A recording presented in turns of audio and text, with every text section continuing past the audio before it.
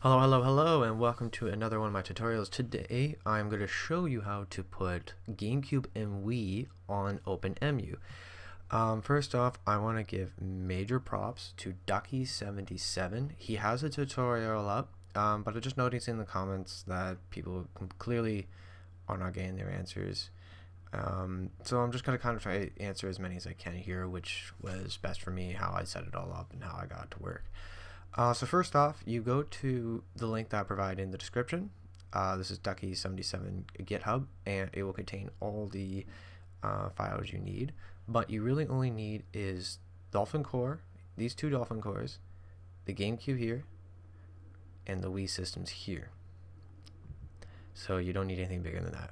Once it's downloaded, it's going to be all in your downloads folder. You don't. This is just for when I downloaded Dolphin separately. I don't know if you need it or not, but I didn't need. I don't think you need it. So you just need to have all these cores.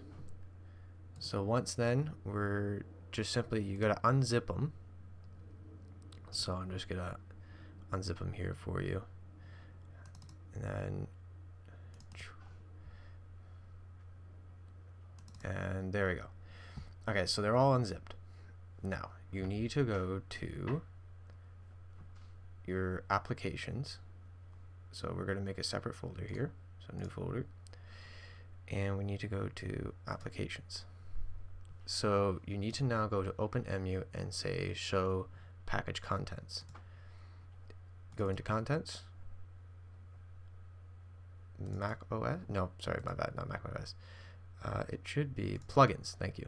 Plugins, systems, and in here you want to put your GameCube and your Wii one, which will be down here, Wii and GameCube.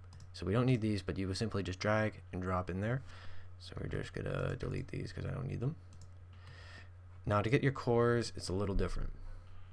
This doesn't provide in the contents where you need to put your Dolphin cores. So you're gonna close that. You're gonna go to your Finder, go to folder, and type this in.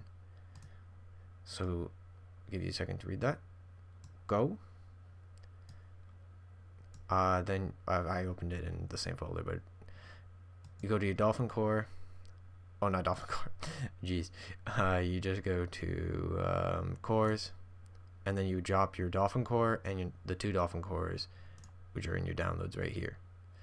So once that is finished, you have now officially gotten GameCube and Wii on the OpenEmu, and it should work just fine. As for controller layouts and stuff like that, I use a 360, which is the closest resemblance to the controller. So I would suggest, just if you've got a GameCube controller or see an image of GameCube controller, lay it out the exact button way that it has. So if it's the X and Y are up in the corner, make the Y and B the corner, and then the X and the A as the lower buttons. But it depends how you want to do your layout, and it all works. So I'm just gonna throw on double dash here. Yes. A fair warning though, this will always not save your game. So you need to have a separate save file. As you can see, it's working just fine. So what you need to do is save current game. And I type it as main save game,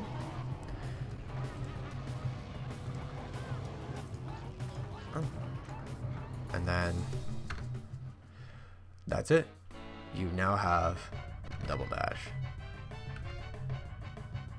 but just in case, I'm just going to show another example. Stop. I was playing everything, oh, he's Smash Bros. So let's do Smash Bros. Yes. As you can see, there's my main save, but it's not gonna actually load where my last save is. See, it's not gonna load it. So I gotta go to my main save, and now all the information that I have saved up to that point. So you just have to say no to the memory card. And it's gonna do this. There's some glitches to it. It's not perfect, but it's great to just have if you have your mates over and you just need to play something. Anyways, that is it on how to get GameCube and Wii on OpenEmu.